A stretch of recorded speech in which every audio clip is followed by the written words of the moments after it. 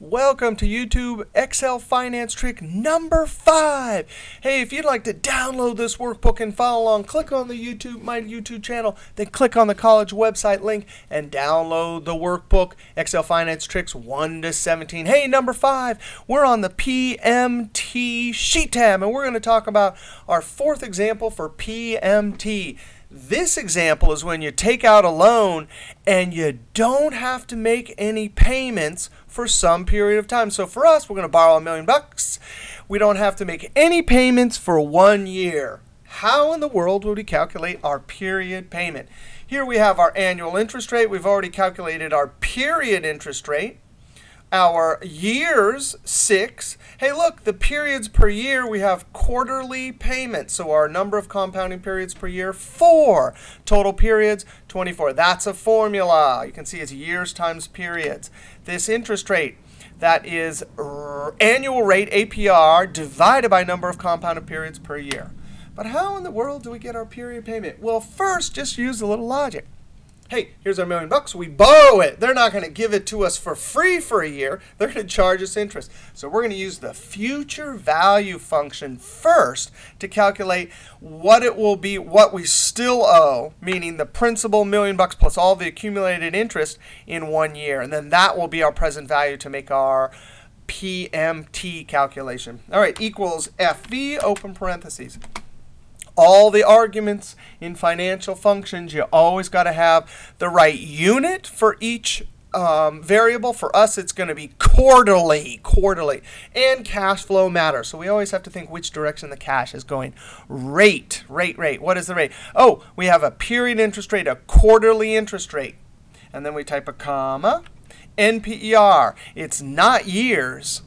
And it's not even periods per year. Now we have to be careful here. We have decided to put this payment off for 1 year. So we, for NPER, are going to have to make a calculation here.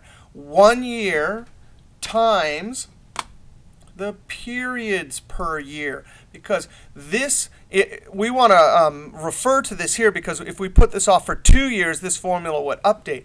But now, NPER, it must be in quarters. So years times quarter will give us the total quarters, which is our NPER, comma.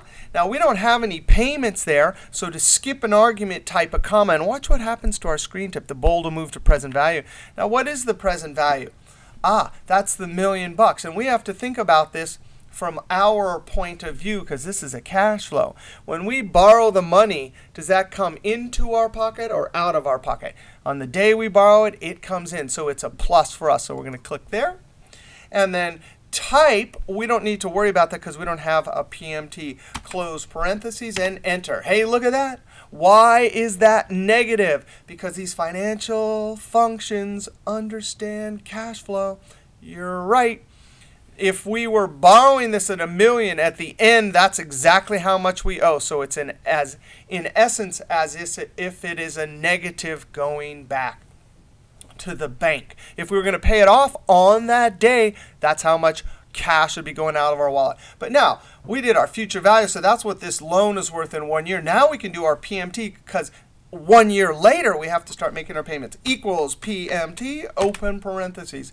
Now the rate, it's got to be the period rate, comma, NPER.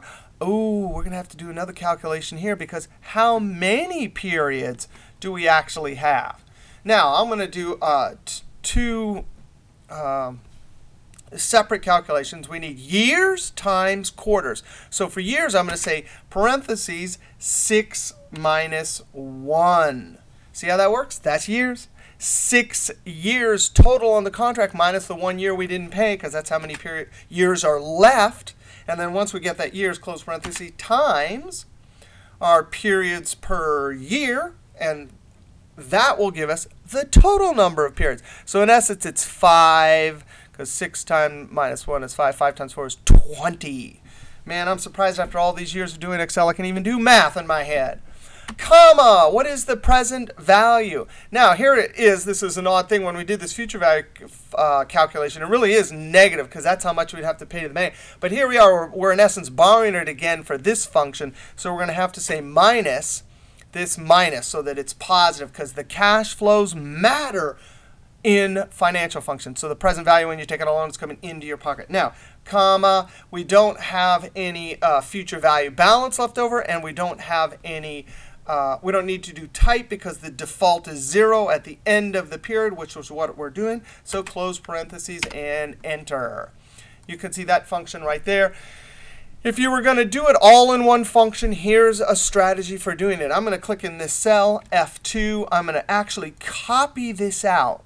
Highlight this right in there. Sometimes it's safer to come out here. And this is a cool little trick. When you copy from the formula bar, Control-C, none of these relative cell references will move when I enter, enter, enter, and paste it right here. Hey, that's just getting the same thing. But I want to hit F2 again.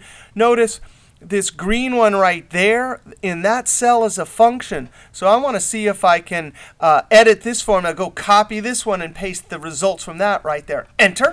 Then I'm going to click in this cell, F2, to put it in edit mode. Very carefully, I'm going to scoop this out. I'm going to highlight just the function, Control-C. I'm going to click Escape, because sometimes when you're editing a formula, it's dangerous. And if you don't want to change it, Escape.